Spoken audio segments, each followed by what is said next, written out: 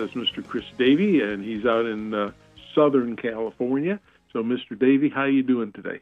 Splendid, buddy. Thank you. Absolutely splendid. Any better, I would be you. Oh, I don't think you want to be me. Pam told me she didn't want me. My wife doesn't want me to be me either. So trying to do all this crazy stuff. Oh, for our listeners, Miss Chris Austin is off today, and she'll be off next week. She's out on some personal business, and she's actually visiting her mother, and I think that's a good thing a daughter should do. So we wish her well, and we'll see her back here in another 2 weeks. So just everybody doesn't have to freak out that she's not here anymore. No, she is. She's just doing some stuff with her mom, and I think that's a good thing. So, Chris, how's the weather out there in Southern California? Today was perfect. Yesterday was perfect. I think the next week is going to be perfect. So, yeah, awesome. There's a little low that's going to come through on the weekend and dip the temperatures a bit. Might get some of that night and early morning low clouds with a little bit of mist and drizzle that comes out of them, but nothing significant, Rob. And, I have family there in the Phoenix area as well, so I watch the weather there. It's going to be good for you guys. A little cooler on the weekend. Yeah, it's going to be 92 today. It's 89 at this moment, but it rises a little bit more. So we'll probably get 92 degrees by tonight. It cools down at nice. We get, like I've always said, we get a nice breeze by the mountains here every afternoon, and that makes it a nice, cool night. Leave the windows open, get some fresh air at night, and it's just kind of a wonderful thing. So have you had your first 100-degree day yet? Yes, we did last week actually. Oh, last week, okay. Yeah. Last week, and it was, but used to that temperature. I'm not going to say used to the heat.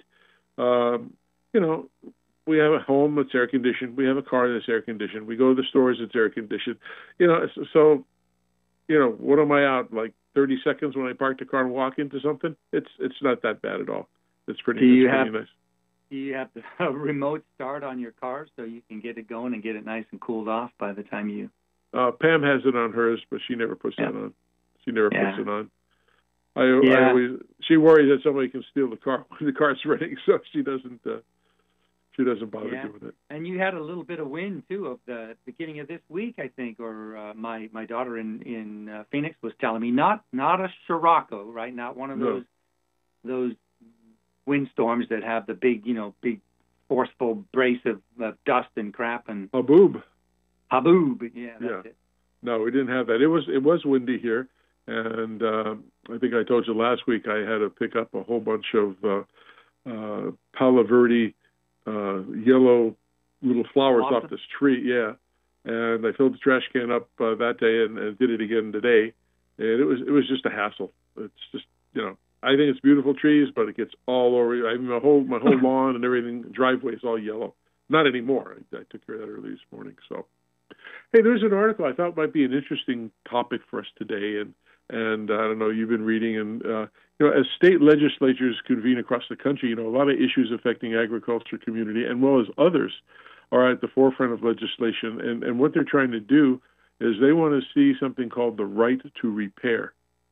And what that means is the right to repair movement, built with the concept that consumers and independent repair businesses should have equal access to manufacturers' materials for equipment repair, has gained momentum and across its sectors, and blah, blah, blah, blah, blah. And according to the Repair Association in New York, the movement has found a significant battleground in agriculture where some farmers seek autonomy over repairing their machinery. Now, we can apply that also to the landscape business. So let's kind of let's start it off at the landscape business. Now, we had a customer, or we have customers that use our controllers, irrigation controllers. And one of them was using them for watering down solar panels. Instead of having sprinklers on their ground, they have it on the roof to wash down the solar panels so they stay clean and can generate more heat. Well, in so doing that, when they had come to our facility one time to talk about some nozzles and things, they were telling me that they moved the transformer that's inside the box to another location inside the box. And that's forbidden by Underwriters Laboratory, the UL, because they rate the unit for electrical safety to make sure there's no fires and things. Those people moving those things really shouldn't do that.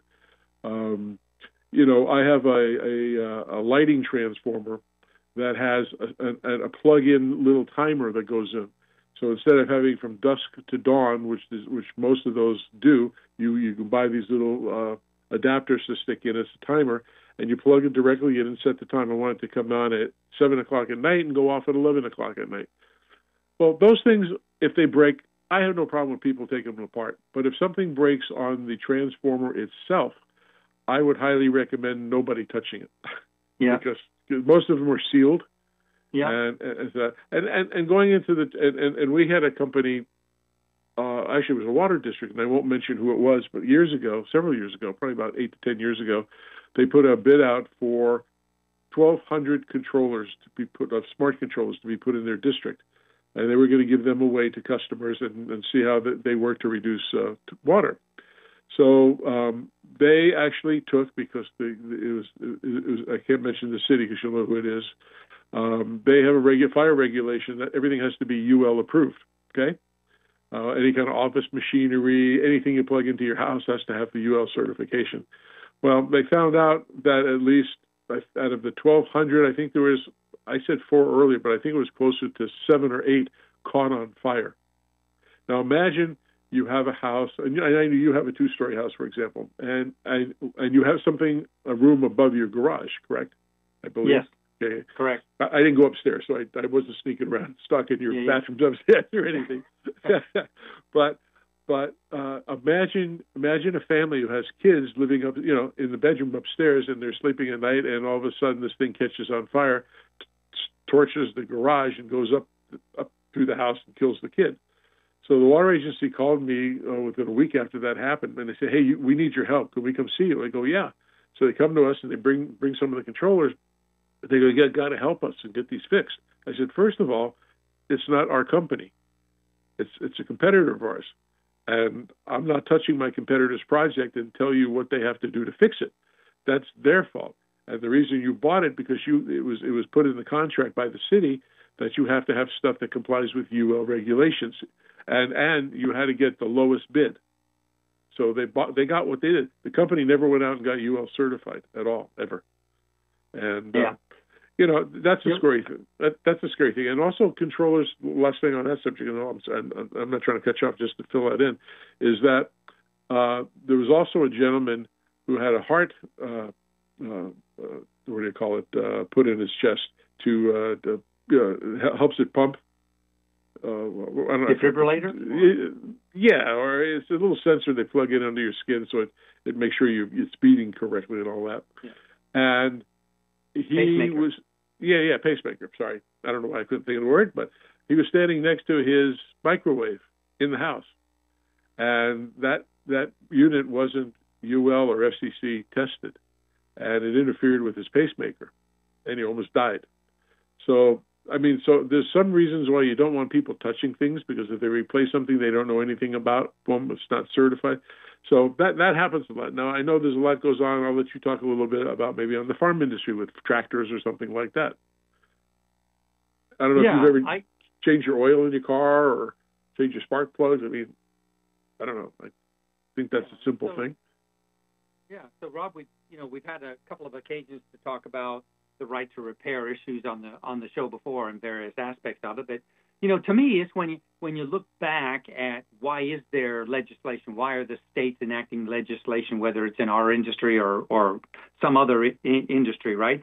And they do it out of exposure to litigation or safety issues and stuff. A couple of things that you've already mentioned, but when you look at it, it's a policy that's put in place, and it affects lots of stuff. It affects established practices, how the markets move, innovation, technology, safety. There's 5 of the top ones. There are more than that, but that's what they really do. Not just in our industry, but in others. I think for our industry, we look at the EPA as being kind of the ringleader on this sort of stuff, because the EPA's been as you said, at the forefront of all of this stuff for over a decade now, probably, and specifically for us in the irrigation industry, with the water sense regulations that have come out. I mean, there's smart controllers, there's soil sensors, there's pressure regulating sprays, and now we're looking at efficient nozzle technology kind of coming down the pike. So I think I think somewhere there's I've heard it described before as an intersection, right? There's somewhere in this intersection where there's some way to limit the exposure to litigation, take care of the safety issues, take care of stuff that can affect proprietary information, and manufacturers spend hundreds of thousands, if not millions and millions of dollars on proprietary stuff to protect their products. And then when you give everybody the same right to repair, even if it's a consumer or small business, contractors, whatever, all these companies are essentially exposing themselves to people being able to figure out what those proprietary things are, right? Right. It's like, to me, a valve. Okay, there's a couple things that can go wrong with a valve. A lot of times you get dirt in the diaphragm, or as crazy as it may sound, they put them in backwards. not the diaphragm, but the unit itself. The valve itself, yeah. Seen it 100 times. Yeah, and despite, as you and I've talked about, there's arrows on the unit to say water comes in this way and goes out that way, and they even big landscape companies put them in backwards sometimes. But I think there's some things that shouldn't be a problem, but when it gets into the intellectual properties, or if it's a safety concern, let me ask your opinion. What about brakes on cars? Now, my kids went to high school where they took auto shop and they teach you how to rechange the brakes. Okay, so should that be done by somebody who's a professional, or somebody went through a high school thing or followed somebody else and did it? I mean, what are you? And then the brakes fail in the car because they put them incorrectly. I mean, where do you put the difference in that? Where do you put the line? Yeah, I see that. I also see, when you look at our industry, it's one thing, right? Because there's a lot of stuff coming down the pike, as we said, that's more and more regulation, and of course we have an entity within the irrigation industry that's watching all of this stuff for us, the Irrigation Association, commonly known as the IA. But it's not, our industry's not the only one affected. I mean, we've had right to repair stuff in consumer electronics for a long time, for example. Yep. That's one. Healthcare industry, right, is another. So it's not just us that's affected by this, but again, like you said and I said, we've got to strike a balance somewhere. There's got to be some way to do it. If you have a stereo system that's a couple years old, it's out of water, say it's 5 or even 10 years old, they can last longer than that, but it goes bad, the output doesn't work. Okay, so to me, right away, it's the output transistor or a diode, something went wrong. So you bring it to a repair shop, okay? And they fix it, they bring it back, and something happens, and it catches on fire or blows up. Well, whose responsibility is that? It's the same with getting a car fixed at a dealer by putting in new brakes or something, and they don't do something right, and you get in an accident because there's no brakes after a while. The risk is always there. And there was a state senator, I believe, what was it, in Indiana, and he proposed a key proponent of the bill emphasized the statewide importance of security over individual agriculture opportunities. He's worrying about potential homeland security risks with exemptions. Inside our controllers or even all our competitors, it's a very powerful microcontroller. It may cost $3, but just think how powerful that is versus 25 years ago when you had a whole room of a computer, and all of these things can do all kinds of strange things. I mean, but you'd have to know how it was programmed. You have to have the information, and I can't see the competitors of us are you to say yes, we'll give out that information so everybody has, and they can go inside and rewrite a software program to operate the controller. That's not going to happen. That will not happen. But it's there's got to be a fair balance, and I don't know if there, because there was a group of farmers that sued John Deere recently. Oh yeah, and I don't think the outcome has happened, and I think it's still going on, right? I think it's still going on, and I'm pretty sure that John Deere is doing everything they can to kick that can along the road as far as they can. I mean, you got complex farming equipment is complex now. There's a lot of stuff that goes into it, and you can't just have any, Tom, Dick, Harry, or Ann go working on it, right? There's training required and stuff like that. So, I mean, I can see changing the oil, changing some spark plugs, some simple that doesn't take a rocket science to do. But when you start messing with some of the electronics or how it controls the machines and things, that gets a little scary. Yeah, and those electronics are proprietary. That software is proprietary to that manufacturer, and they don't want people seeing what that is. No, not in the least. Right. Plus, it gives...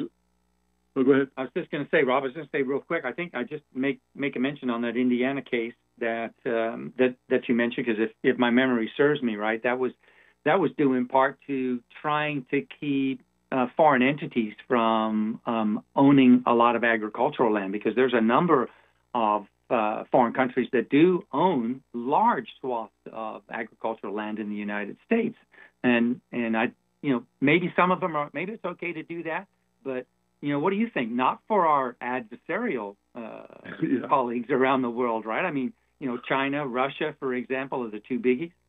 Well, I'm sure you've been hearing the news in the last couple of years. China has bought lots of farm or potential farmland near military bases. Oh, yeah. And most of them are by military bases. Why does it have to be near that? Is there a reason for that? I mean, we don't know. I mean, chips ICs is a big deal with the software part of it. I mean, the technology that's in those devices are very powerful. And, there's a lot of products that we're not allowed to sell overseas, depending what business you are, because of the part of cybersecurity. As you remember on the show that we had, even going to a restaurant, taking a picture of that Q code on your table that gives you the menu, you don't know who put malware into that. And the next thing you know, they're seeing all your phone calls you're making and, get your secrets out. So I think part of that Indiana, that House bill that's been introduced in Indiana is part and parcel of that is foreign entities owning this land near military bases or installations of Homeland Security. Well, maybe some of our listeners, if they have some comments about that, give us a call or send us an email, and we'd like to put that on and maybe have them on air and get their opinion. Because it's a pretty interesting topic. I mean, at the first thing, say, what's the big deal? Well, there is a big deal with it, and a lot of people don't understand the backstories to all of that. So, well, we're going to take a little break right now and give one of our sponsors, which is Site One, a chance to say what they're doing, and then we'll be back with a really good featured guest that we're very happy to have. So stick around for the second half of the Water Zone. We'll be right back.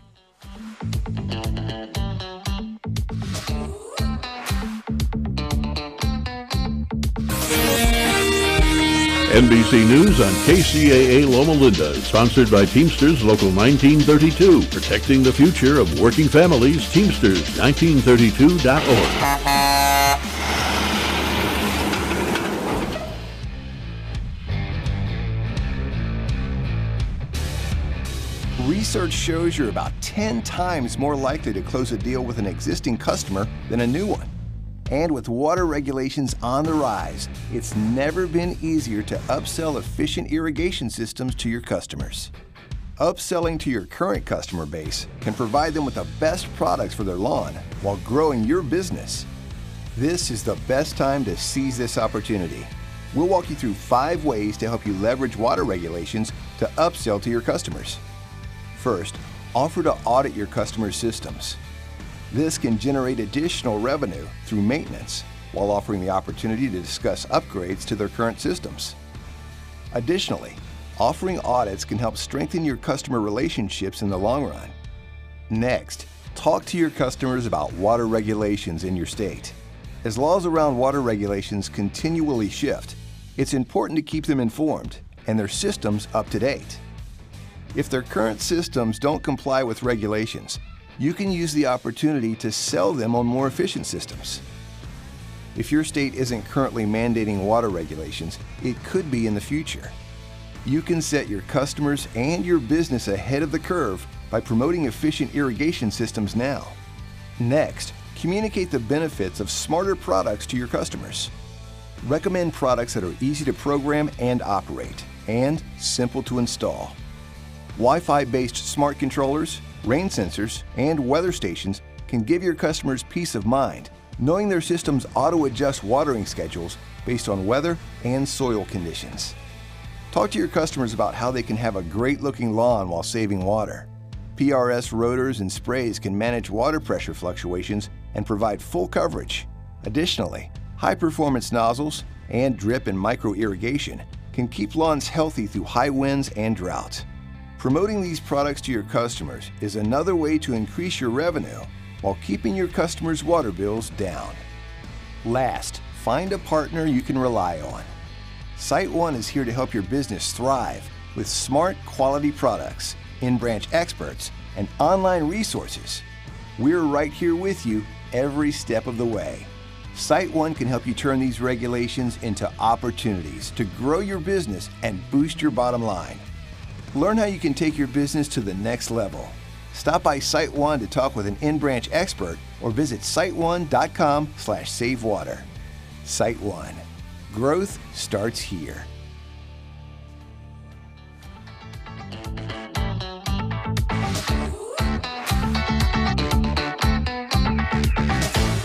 Well, okay, everybody, and welcome back to the second half of the radio show, Water Zone Radio Show program with Rob Starr and your host here, Chris Davey. Thanks for sticking with us, everyone. We have a great guest here. It's a returning guest. Been on the Water Zone before. His name is John Farner. He's a relatively familiar name for many of us in the green industry, especially if you're associated with the Irrigation Association or with Netafim. John is now in a new role, and Rob and I are very happy to have him back on the Water Zone today. He's a leading expert on water, land, and agriculture, and he's just recently been named the Executive Director of the Babbitt Center for Land and Water Policy.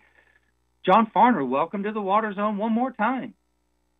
Chris, it's good to hear your voice. Can you guys hear me okay? Just doing a little on-the-spot spot check here. So. Welcome, neighbor. I know. Now, right in your backyard in Arizona. This is great. Yeah, it used to be 3,000 miles. Now you're like 20 minutes down the road. So good. I'm glad your family's your family's doing well. I talked to you the other day. So welcome to sunny Arizona. It's good to hear you guys' voices again. And yours as well, John. So let's get started. For our listeners, kind of a lot of our listeners I know are going to know who you are, John, and probably a lot of them familiar with you from the IA and from Netafim, but kind of there's a gap in time there, buddy, between that and what you're doing now. So why don't you take a minute and give our listeners the lowdown on what's been happening since you left the IA. Yeah, so I again, really appreciate you guys having me back on. It's always a pleasure to talk to you, either in this setting or just personal settings, getting an opportunity to catch up over the past few weeks. Also, before I start, boy, am I glad I'm not working on right to repair stuff anymore, having focused only on land and water policy now. I don't envy you guys having to talk about it or deal with it on a policy level. It's quite complex, and I don't envy anybody working on that issue these days. Yeah, so a few years ago, first of all, I've had the fortunate opportunity to work on water policy, specifically from the irrigation perspective, urban outdoor water use, agriculture water use on the policy level for about 20 years now. And I've had the greater fortunate opportunity to having worked specifically for the irrigation industry since 2008. And so I feel like that is my home, my background, and one that I've really enjoyed getting to find folks like you and others throughout the industry. A couple of years ago, I joined another manufacturer working on very similar issues on the sustainability side, really focusing on the agricultural side at Netafim, most of their global team, working on sustainability issues.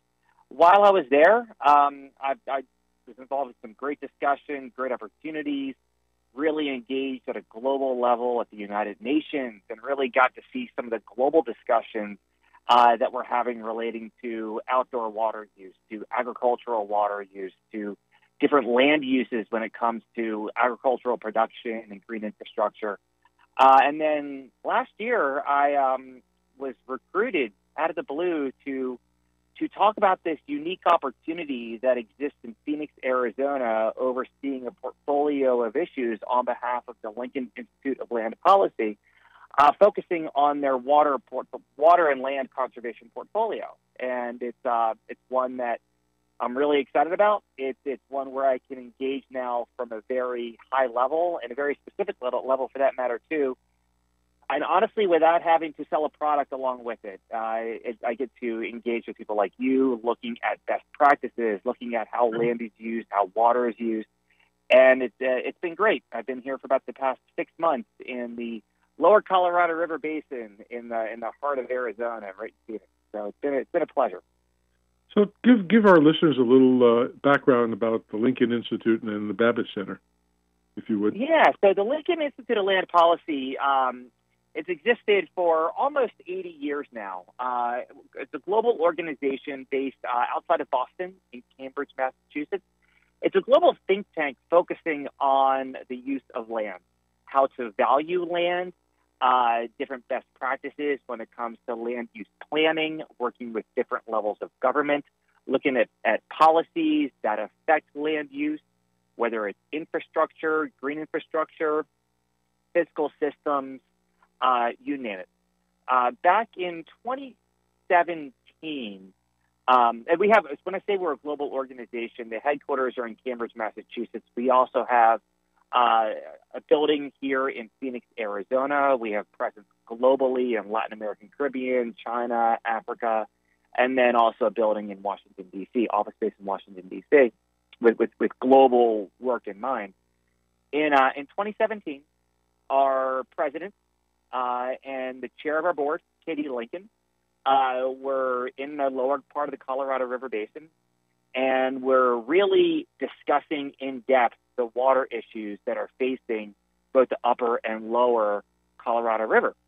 And given the focus on land and the historic silos that municipalities and different levels of communities have faced when managing land use and water use, what better way for the Lincoln Institute to invest in creating a specific initiative focusing on providing that level of support to communities in planning for both water use and land use, and that's how the Babbitt Center for Land and Water Policy was born back in 2017.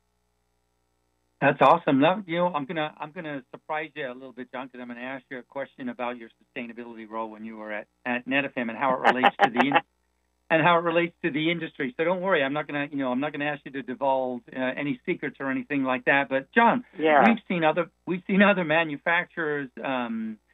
Hunter, for example, Toro has a sustainability program as well. That's become sort of a theme, John, if you will, right? And major companies specifically hiring a sustainability manager. To make it a brief question for you and not take too much time, was that a good experience for you?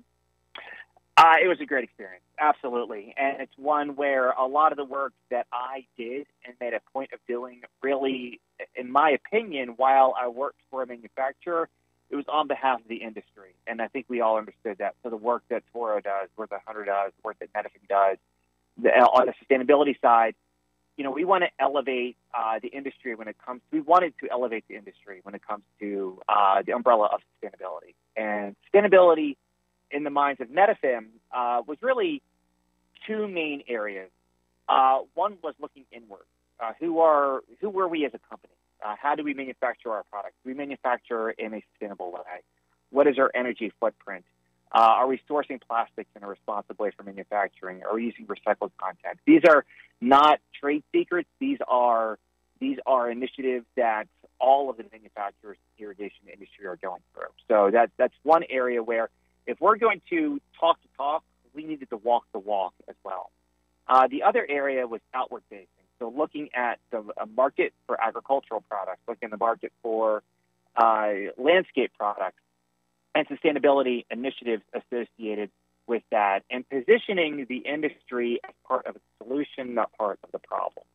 And we can even talk about some of these issues that are going on in the Colorado River Basin now with very historic high water use crops being grown in the basin, how do we grow these crops? How do we have, quote unquote, sustainable landscapes designed in a way that do not waste water?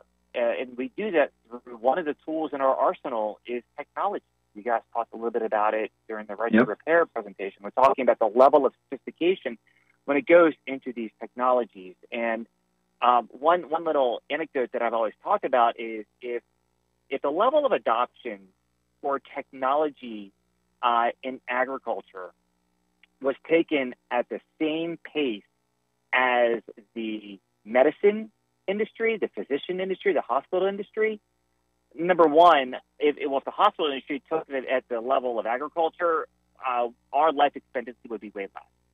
So we need to look at tools and opportunities to encourage technology adoption as part of the solution before we have a nuclear option of converting crops, converting land, fallowing land. We need to exhaust all opportunities to provide the tools necessary for farmers to grow crops in a sustainable way without wasting our natural resources. In my opinion, both personally and professionally, given my experience and research, we have not done that yet. So we did that a lot at NetFM. We talked a lot about that. We talked a lot about ecosystem service benefits. In addition to water use savings, there is a carbon savings associated as well. When looking at water use, there is an energy savings as well when looking at how water is used. And we need to take that now to the policy level with looking at how these technologies are being adopted on the ground, both urban as well as in the agricultural water use area.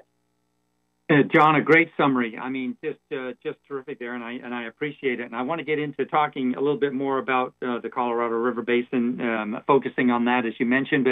But listen, Rob and I were talking a couple of weeks ago, and we were talking about just how just a few years ago, 5-10 years ago, there was an occasional news story about water, right? You heard it and kind of got a little bit of publicity and all that stuff. But now, John, I mean, these days, right? Water is the news. I mean, it is every single day. There's something about that. And so what you're doing, or what opportunities do you have to all these things you have to work on? I mean, the door is wide open for you, John. Do you agree? Yeah, I do, and I appreciate that perspective because it's extremely true. You can't open up the New York Times without reading about some sort of water challenge facing a given area in the United States. Last year, there was a big portfolio regarding Colorado River Basin. They've done others on groundwater use. They've done some on water quality issues facing some underserved communities. That's not only in the United States, Chris and Rob, that's also globally. And you look at, as recent as last year, in early of 2023, the United Nations held a water conference. Now, this is the first ever water conference that the United Nations has held since 1977. That is the same year Star Wars was in the movie theater as a first-run feature. And so for more than 40 years, they had not had a global discussion on water, and now they do. And, oh, by the way, they're not waiting another 40 years. The next one is going to be in 2026. And so I think that if you look at, everyone has an agenda. The United Nations has an agenda, and news outlets has an agenda. But this agenda is driven by interest at the local level as well as a governmental level as well on the impact of water use and our daily lives. And it just goes to show the importance of viewing water as the important natural resource as it is. Well, John, let me ask you a question. I know you were talking about agriculture a little while ago with Chris. Have you studied or get involved with what's called vertical farming, where it's in like a manufactured building, a warehouse, and everything's done internally? What do you think of that? Because I know there's several places across the country that are doing it. They're growing vegetables, and they have a nice business of that. Do you think that's going to be the wave of the future? Because you use less water, less pesticides. They use artificial light, LED lights. They control the temperature, so you don't have to use as much water. What do you think of that as a future? So there are a few, projects globally where we're seeing this pop up. Some in the United States. I believe New Jersey has a couple. Now, everything you just talked about, Rob, takes a lot of energy. And the cost of vertical farming at this point in time, pretty expensive. And if you have high value crops that can pay for that expense associated with vertical farming, great. I believe that as technology continues to evolve and we adopt this technology, whether it's in a standard agricultural setting, out in the open, undercover, or in vertical farming, each one of those aspects are going to get more and more efficient. And so I think it's very premature for anybody to have an opinion on vertical farming right now, because we have seen promise. We've also seen challenges. Nobody has a direct answer to address every single challenge that vertical farming has. But there's enough promise there where I see a lot of investment occurring, both domestic and globally, and how we can continue that. And hey, looking for a use of land per output of yield, we're seeing that as being very efficient with the amount of output per unit of land that's associated with that output. So it's something that I think we should continue to be looking at. I think it's very premature to make a definitive answer one way or another on the role that will play in our global food production looking forward. Good thought. Good thought on that.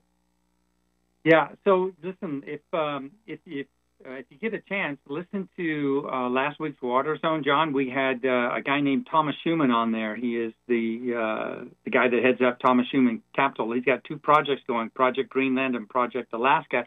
He's within months of making a maiden voyage of getting pure, pristine glacier water from Greenland and Alaska and shipping it to arid regions of the world where water scarcity is a real issue. It was just last week on last week's. It's up on up on the website now too. So I mean, very interesting conversation. Just to plug that one more time for that. Well, there's also a group called the Water Train that we had on several years ago. Chris and I were laughing when we had it. We have a little whistle that sounds just like a steam engine that we use for the show. But he bought originally, this company, 32 rail cars. Tanker rail cars, and was hauling water all across the country to stuff. And from what I've heard, I haven't followed back up on them. It's been about 5-6 years. Assuming they followed their path, and from what I hear, they've quadrupled their business in moving water from East Coast to West Coast, to North to South, and they even wanted to do what was the lake in California, Chris, that dried up? It's in San Bernardino County.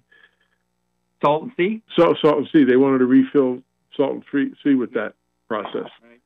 Can't imagine how many cars that would take to move that water. But Salton Sea, part of the Colorado River Basin. So maybe let's give you a chance, John, to focus in on the Colorado River Basin. I know that it's important to you. Kind of give us the history. What is the Colorado River Basin? Why is it so important? Yeah, so the Colorado River Basin is made up of two components, upper and lower basin states. The one that you'll mainly recognize as being part of the Colorado River Basin that faces water challenges on a regular basis. On the upper portion, you have states like Utah and Colorado, and then the lower you have Nevada, Arizona, New Mexico, as well as Southern California. And each one of these states, along with the tribal nations that exist within those states, have a right to the Colorado River, as well as Mexico, too. And this was all divvied up, so to speak, back when the West was settled and created with the territories, and has been the law of the land ever since. So these are states that are prior appropriated states. They're first in time, first in rights, as you guys know, and maybe your listeners know or not, but the way water rights work is that it's all based on time. So water itself is its own separate entity.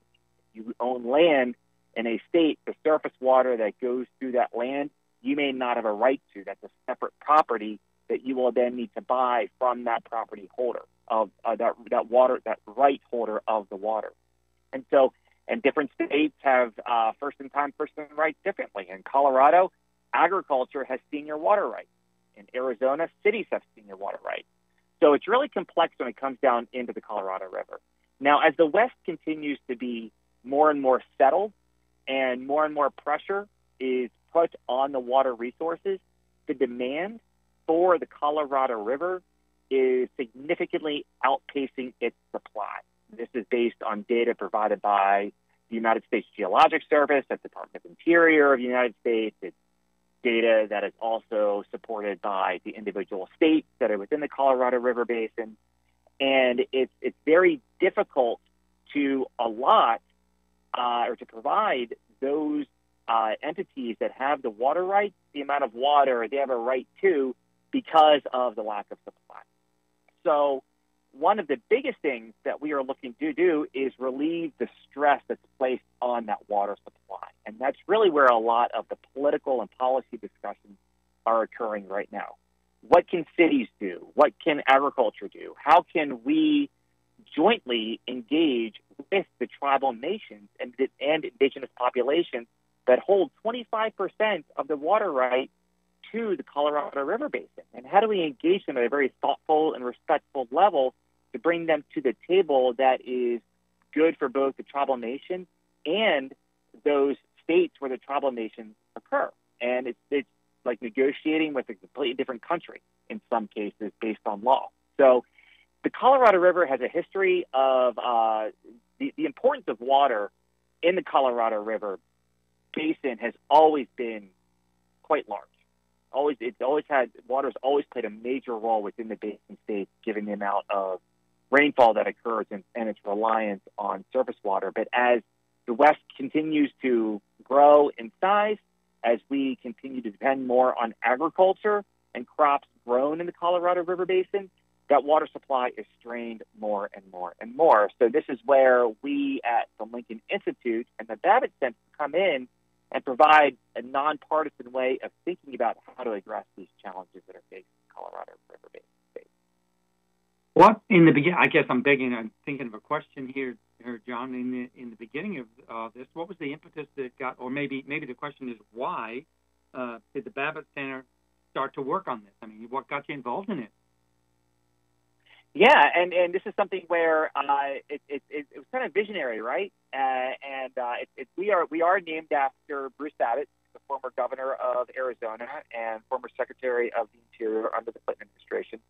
Bruce was actually a member of the board of the Lincoln Institute of Land Policy, and for the recognition of his work on water issues, whether you agree with his politics or not, it is named after Bruce, after Secretary Babbitt. Now, he's not involved in policy setting, is not involved with our inner workings whatsoever, but it just want to kind of relay that message regarding the name of the Babbitt Center itself. Now, with our work in the lower part of the Basin State, specifically in Phoenix, Arizona, and our expertise in the Lincoln Institute on land use planning, we saw as an institute the need to bring water into land use planning and vice versa, bring land use planning into water. We've seen it in Arizona, we've seen it in Colorado, we've seen it all over the United States where a developer comes in, purchases land, and tries to figure out the water source later. That cannot happen. We need to think about both at the exact same time because they are both very important. As we look at how to use land, where to put infrastructure, the thought about water, not only the water source, but how the water is going to be used, needs to be put into place as well. So this is where the creation of the Babbitt Center took that expertise we had on the land side and built the expertise on the water side to really marry the two together to provide solutions to communities from that perspective. I think we should also let our listeners know about the apportionment of the territory. I mean, if I'm correct, there's like 4 upper basin states with Colorado, Wyoming, Utah, and New Mexico, and then there's 3 lower ones, which are Nevada, Arizona, and California. And they're still negotiating. I know California is sort of a holdout. They say they agree, but then they don't agree, and then the Indian tribes have an issue with that. Do you ever think that's going to? I know they always say whiskey is for fighting and water or whatever that term is. I forget. Well, yeah, it's the old Mark Twain adage that I have no idea. There's a lot of things attributed to Mark Twain that I'm not sure really should be. And so this is one of them. Where whiskey's for drinking and water's for fighting, and this is a situation where I try not to overuse that adage, Rob, but this is one where water is so important to our livelihood on so many levels: economic, social, environmental. It's important to all three, and those are the three key pillars of sustainability. And water is a finite resource, and it's you brought up these kind of different solutions that people are bringing to the table, and I'll include desalination in one of them too. Where in San Diego there is a full desalination plant. In Israel, there's a lot of desalination going on. Now, the energy use and the environmental impact of desalination is still in question on whether that is worth the investment or not. And how do you get rid of the brine and all of that? I mean, that's a big deal. And that's exactly right. And so, with all these things in mind, right, one thing remains constant: that we need to use our water resources. We should not waste our water resources. And whether or not we have these other solutions of bringing in water from other areas, we still need to treat the water with respect. Now, when it comes to the discussions that are occurring among states, among tribal nations, even at an international level with Mexico, it can get pretty testy. It can get pretty testy because people are saying, well, we're doing our part. Why aren't you doing your part? I will say that overall, the discussions have been very cordial. They've been cordial among the tribal nations. They've been cordial among states. We've gotten through some major agreements over the past couple of years throughout the Colorado River Basin states.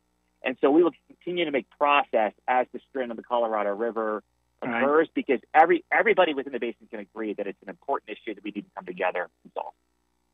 Well, you've given us a great definition of the issues facing the Colorado Basin. So, in your opinion, kind of, if you can tell us and our listeners, what are the top 2 or 3 biggest challenges that the Colorado River Basin is facing? Yeah. So, if you look at where the water is used, right, agriculture is one of them, and I mentioned this early on in my comments, talking about the more along the lines of sustainability and where opportunities occur. And alfalfa has a big target on its back right now on whether we should be even growing alfalfa within the Colorado River Basin. So this is, of course, an area where we need to provide expertise and some leadership on it, because a lot of opinions right now on either side need to be based more on science and not on opinion and opportunities. What is the economic impact of alfalfa? Why do we grow so much alfalfa in the United States? Are there ways to grow alfalfa that are lower water use than what is being done right now? Let's talk about that first, and then we can make decisions on what the best use of that agricultural land is. And you guys mentioned earlier about foreign entities purchasing agricultural land. Well, a lot of that specific crop is shipped overseas. So working with the United States Trade Representative on what exactly best practices are to ship a high water use crop overseas, because it's like shipping a natural resource overseas. So that is one of the biggest challenges we have. 2 is education. We need to educate communities on different sizes, different scopes, different levels on the importance of land and water use planning. What role does efficiency play? What role does landscape planning play within the communities? Right plant, right place. And what are best practices used at the utility level and community level to encourage best watering practices when it comes to that perspective. So that's another big challenge we have as well. And then manufacturing. In Arizona, Rob, I'm sure you've seen it. There's a lot of semiconductor plants being built right now in Arizona. They thrive on low humidity for the clean rooms of manufacturing semiconductors and microchips, but they're water intensive in terms of the cleaning necessary associated with manufacturing, but it's very economically beneficial. So what is that balance with that coming into the Colorado River Basin states as well? I know California deals with the alfalfa, which is sent over to the Middle East. A lot of people from there buy that, and then you also have the nuts they're grown in California that exactly that are over there, and and now they're talking about, or it's been proposed, that they should get rid of cows for the flatulence and get that out of the state. So, with more people coming into this world, we got to have food, and you can't have food without water. I mean, Chris and I at the end of our show always say, hey, if you like green, we always help keep our planet blue, but if you like green, you got to have blue. There's no doubt about that. Yeah. And I don't think the people are as educated as they are, such as countries like Israel, where people really have the understanding of the importance of the value, the true value of water. You know, people here go to the gas station and they fill their car up and they see immediately how much it costs. Instantaneously, they look at the pump and see. But on your water bills, you don't know until the end of the month. And then, oops, it's too late. Right. Yeah, that's exactly right. And so we need to look at that perspective with those thoughts in mind, Rob, and seek opportunities to have the least environmental impact as possible through agricultural production, through community planning, through everything else, knowing that the water used in these areas is a beneficial use of water. But we need to treat that water with the utmost respect, and the land for which we are practicing these, agriculture, growing agriculture commodities or community development, we need to look at land with that same type of thought in mind. Yep. Let's do a quick focus on the Babbitt Center for a second. So what's next for you? I mean, what kind of challenges is that, other than the Colorado River, what else is going on? I appreciate that. We're going to continue doing what we do with working with communities and agricultural producers of the Colorado River Basin. We built a level of expertise unmatched since 2017. So we're going to see what we can do with helping communities that are facing similar challenges beyond the Colorado River Basin, both nationally and internationally. Looking to engage with partners on how we can take these lessons learned that we've talked about right now, provide solutions to those areas throughout the world, the same way we're doing so throughout the Lincoln Institute. One of our sponsors, which is ConocoPhillips, they are into the water business of reproducing water, turning dirty water into clean water. So that's going to be a big project for them. So. Absolutely, that's great. Kudos to them for that. We need more innovation like that occurring. Yep. Yeah, tell some of our listeners how they can get more information. I know the Babbitt Center and Lincoln Institute. There's a magazine that you do, and you do books and papers and stuff like that. Yeah, absolutely. So the main mothership website we have is Lincoln, spelled like the president, LINCOLN, INST, so Lincoln Inst at .edu. So LincolnInst.edu. We also get a Babbitt Center, 2 Ds, well, 3 Ds, 2 Ds, .org. Either one of those will take you to our education, our research, our initiatives, the story map of the Colorado River Basin, so you can find more information there. Excellent. Well, hey, as always, you're a pleasure to talk to. We miss you a lot. I'm glad you're now closer to Chris, real close to me, so that's a good thing. You've always been a great guy and a very, very senior professional with great ethics, and I do appreciate working with you all these years. So, congratulations! Hi, how many years have you been doing the show now, Rob? 9, 10, almost 10 years. Yeah, almost 10. Good for you! Congratulations. That's great. So, but it's only made successful for having people like you on the show. I appreciate it. All right. Thanks, John, and thank you very much, and we appreciate you being on the show. All right. Good luck, guys. Thanks a lot. You're welcome. You too, John. Take care, buddy. Okay, for our listeners, the most important thing that we want to tell you, one is thanks for joining us, but try to please help keep our planet blue. Blue, because if you like blue or you like green, you got to have blue. Thanks for sticking with us, everybody. We'll see you next week. Yes, have a good weekend. Bye-bye.